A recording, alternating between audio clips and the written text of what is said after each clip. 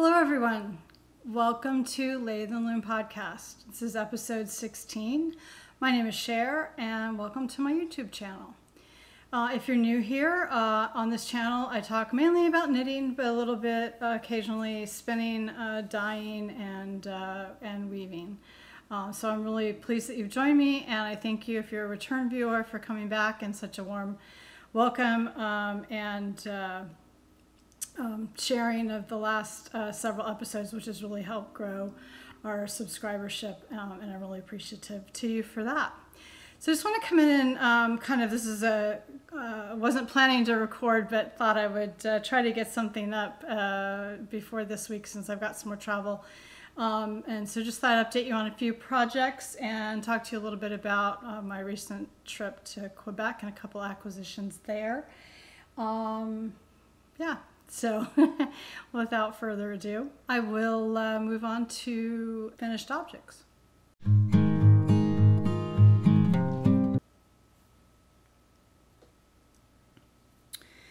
So I think really the only finished object I have today is I have completed the circular sock machine Shortie socks. And again, this pattern I used was by Karen Ramel, who is CSM Love, and it's for mock rib hung hem Shortie socks, and that pattern is available on Ravelry and her website as well, I believe. Definitely on her website, I believe it's also on as a Ravelry project pages too. And if you have a circular sock machine or you're interested in, her channel is really great to kind of experience what circular sock machine knitting is like, and certainly a wealth of information from a tutorial perspective if you're a CSM owner. That is it for finished objects. Spent quite a lot of time knitting on my Cyclone cardigan that I've shown in the last several episodes. I'm actually still working through the back of that, so I'm not going to talk about that one this time. And I've been traveling, so I have a couple things I've kind of chosen not to. The bigger sweaters are harder to travel with, but on our recent trip to, or before my recent trip, actually 2 weeks ago, yeah, I decided to cast on another Victory cardigan.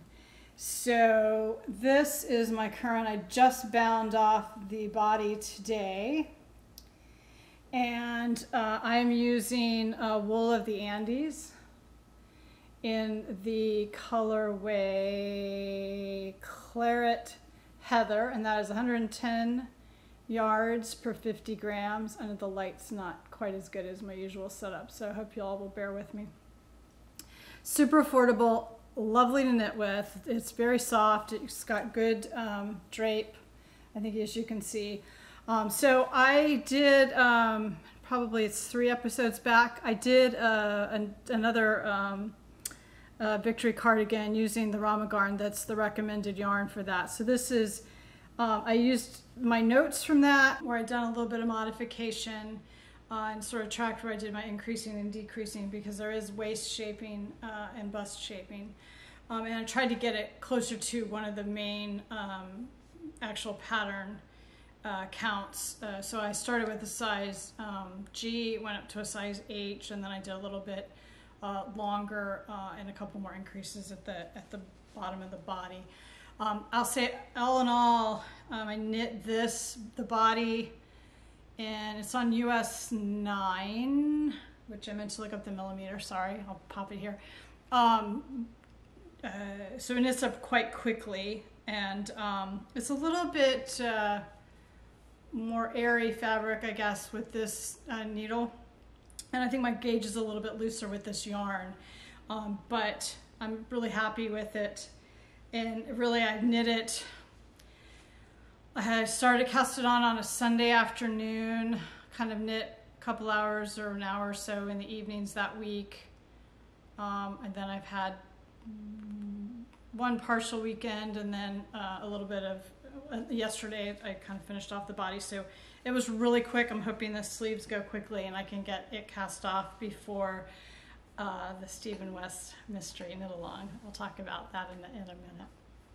So the other project I've really been mainly working on is my Habitation Throw. And the reason I got this back out, and this pattern is by Helen, Stewart. I know many folks have knit it. This is in my I Heart You favorite project bag. Many folks have done this. It's just a really nice, easy pattern. But what I started doing is, because I have put all my minis together into a magic ball, magic cake. And so it makes it pretty easy to travel, because it's really just, you know, it's a pretty easy pattern to memorize. So I am almost to the decrease section. I'm not sure I can even get this all in frame. But it's a very relaxing knit. I kind of tend to pull it out when if I have company or something that I, want to chat and not really pay a whole lot of attention. There's enough interest with the eyelet rows to give you, some some thinking about it every several rows. The color changes are quite motivating. I'm going to incorporate a few more minis than I had planned originally, and make it just a tiny bit bigger, but it's just been really a good travel project. And I'll say it caught a lot of attention. I was knitting at breakfast. We stayed in Quebec City at the Chateau La Frontenac. I had a really nice trip we had won, that it was just phenomenal. But we had some nice relaxing breakfasts, and that's kind of where I took my knitting, and it kind of caught the attention of a number of people. So it was kind of fun to talk about, with folks and knitting community. And that was an interesting little side bonus. So I do highly recommend that pattern for just a nice, relaxing, easy knit. It starts at one corner, so not a lot of cast on, and then you grow it and bring it back in. She has a very interesting, she has a very interesting way to do the I-cord edging as you go. Let's see if we can get a little close up of that. Makes it for a very, very nice finish. So again, that pattern is by Helen, Stewart. I know a lot of people have made that, but I definitely recommend it, and I would definitely do another one. I actually think I might do one. I've seen people do them where they cast it on, grow it a little bit, and then go straight for a while, and then go back off, so more like a shawl. A single color would be really nice, I think, as well. So kind of a few other things sort of in progress, but those are the two that I sort of wanted to share an update with you today on. I think that leads us to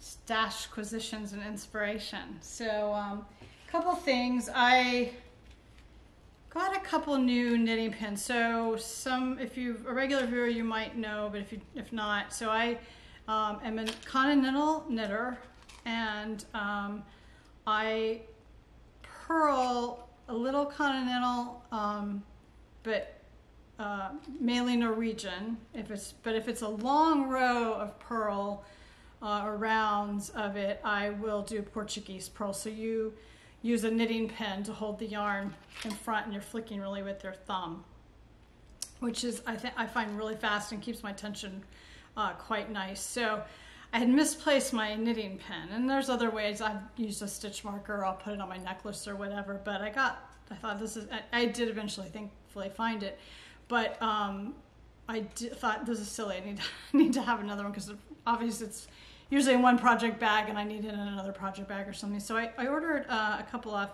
Etsy. So this first one is like my current one. It has a magnetic backing, and it is from Luna Fairy Cat.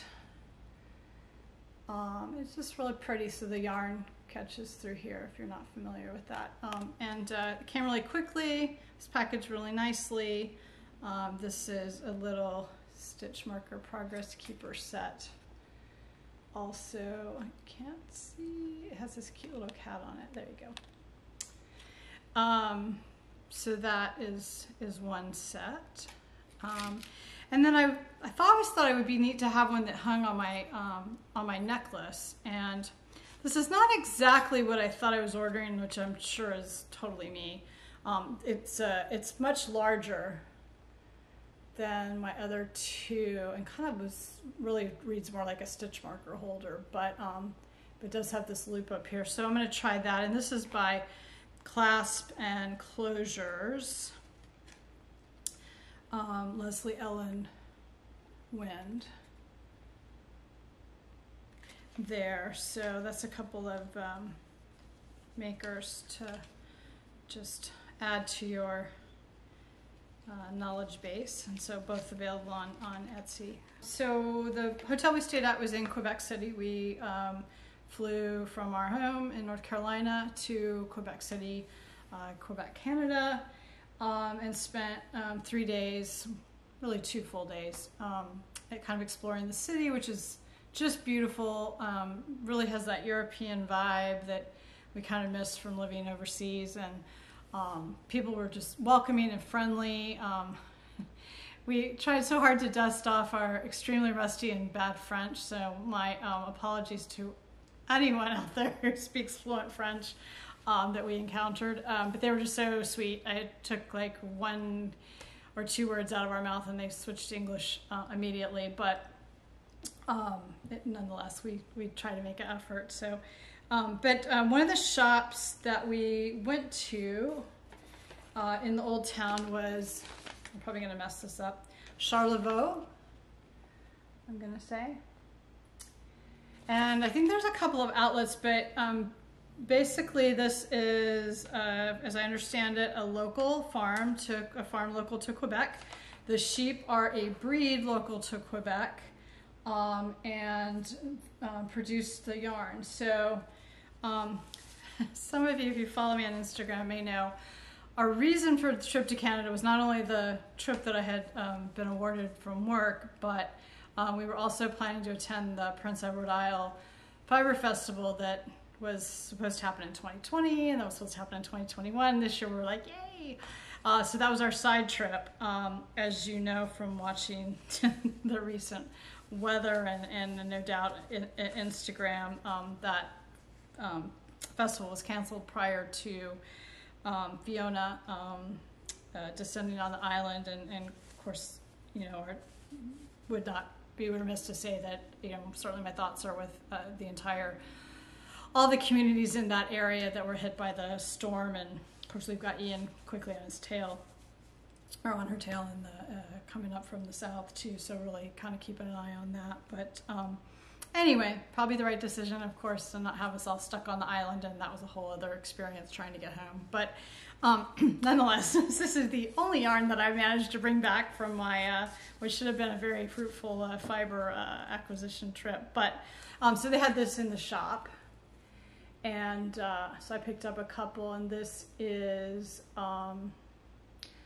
wool. I think the sheep is Mouton, M-O-U-T-O-N, Quebec. Hopefully I'm getting that as I understood it correct. And so I'll have a little bit to show. And then it really was mainly a shop of pre-knitted items. And so I got this really cool, it's a hood, and let's see if I can demo it. So it's a hood and a turtleneck. So if you can imagine being able to wear that with, you know, your shawl or a coat or whatever, like how amazingly cozy, right? So I had to get that because I had never really seen anything quite like it, and also really always like to support local artists and fiber producers whenever I can, and makes it a really nice kind of, no doubt my hair's great now. It makes a really nice souvenir from the trip. So have both of those items. So that is kind of the extent of what I brought back from my trip. But and I guess as a just sort of a public service announcement, there was a lot of vendors that worked really hard, and of course the committee that to get that fiber festival together.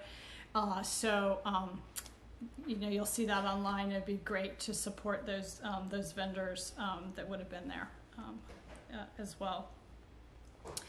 The next thing I've got up is the September row 1 yarn mini subscription. So I'm going to pop in a clip here where I tried a different setup to kind of show you that. So here you are. Hey y'all, just wanted to pop in for a minute and give you a little preview or post view you've probably seen now.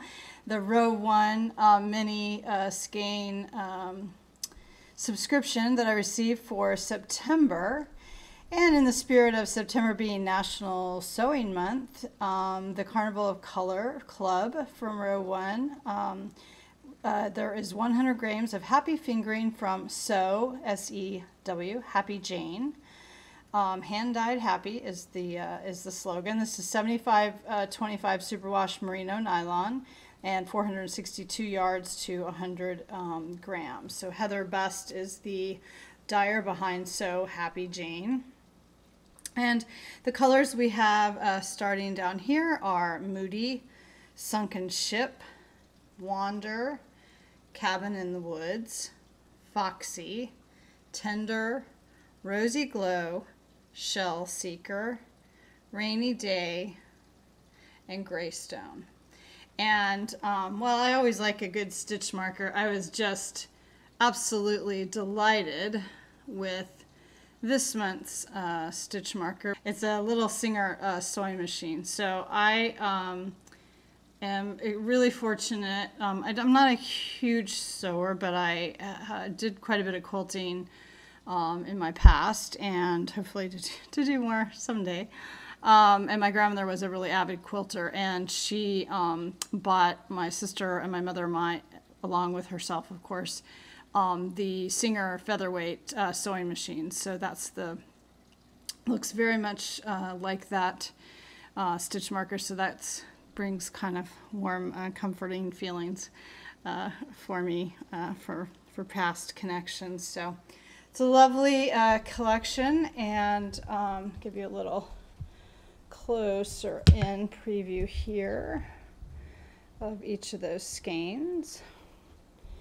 And sorry about that. The noise in the background that I'm not sure how that's going to come across is our little fountain that we installed in the garden this summer. So hopefully that's kind of a peaceful background noise. So there we are with the September row 1 mini club. So that's been really a fun subscription to do. I just plan to do it for a few months to sort of get some more minis to work on, really the triangulum blanket, which again, I think I said I was going to show this one. I'll hold that for the next episode, but because I'm not very far, but that's going to be my scrappy blanket addition to the rotation. So more to come on that. And it's just a nice way to kind of like get some different things, learn about some different dyers as well. And my last acquisition is the yarn that I have purchased for the Stephen West make along. Super excited about that this year. I really wasn't planning to join in. I did shawlography last year. I learned a ton, and I kind of thought, no, I'm not gonna spend the time. Really want to work on my sweaters.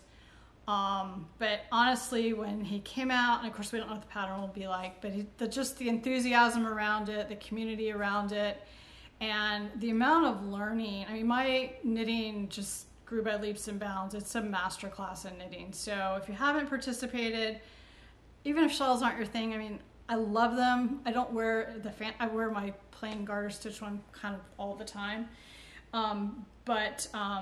it's just a really great learning opportunity. That's how I kind of choose to take it. For literally the price of a pattern, you just get this master class. For this year's knit along, you need a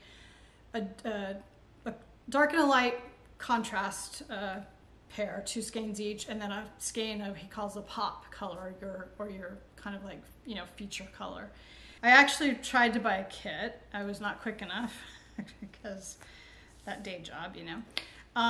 But I ended up going on Ruby and Roses website, and for my dark, I really, really loved her Log Cabin Getaway. Some of you have seen this on my Instagram. There are some photos there too, and I'll try to pop some in. And for the light, I picked Party Dress.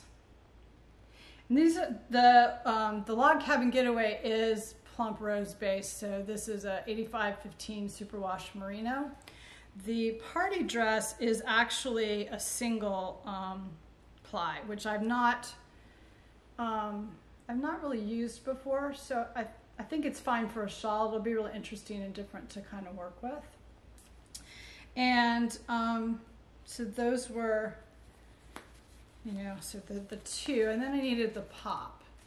And of course it's hard to pick online, and I really wasn't sure when I got these if I loved them or not, but as I've left them laying out and unskeined them and looked at it with my pop, I think I'm actually really happy with the selection. I know that the Log Cabin Getaway is definitely not coming through in the camera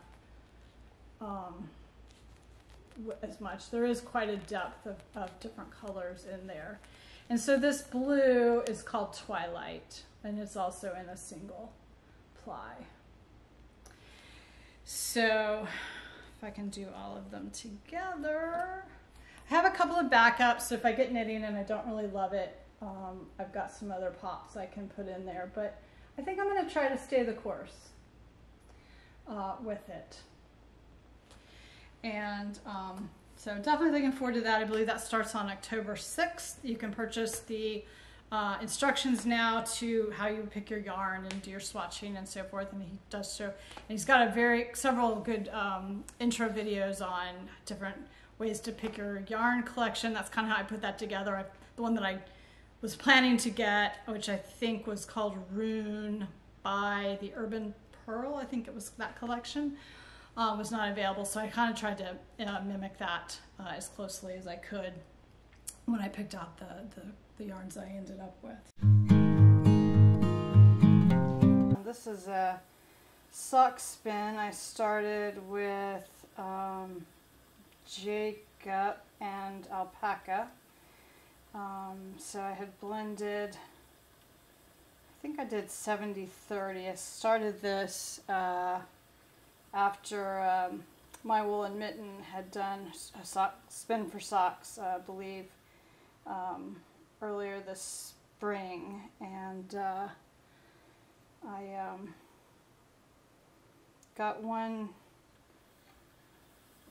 batch done and have not finished the other batches. Sort of sat here. I don't know. I come in fits and starts, and of course I got the Hanson e-spinner, and I've been doing a little more spinning on that because it's in the living room and kind of in front of me more. Not that this one that I pass every day getting up and going to bed is also not fairly visible, but I'm finding this generally is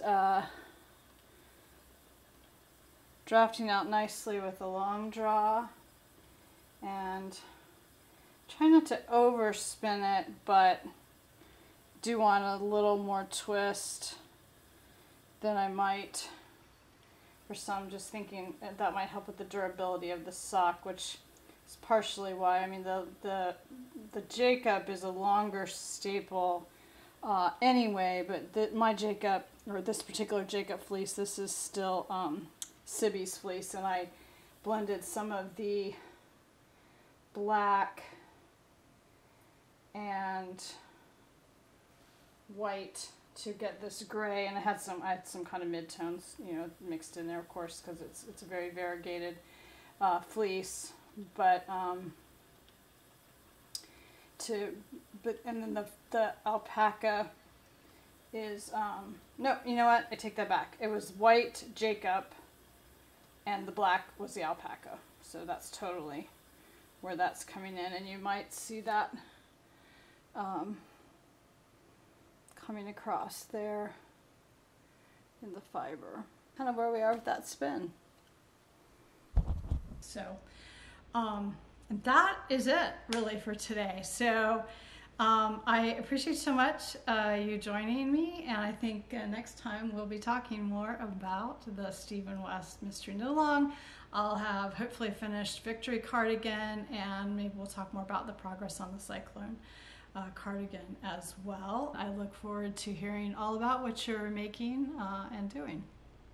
So thanks so much. Happy knitting, spinning, dyeing, and weaving. Goodbye.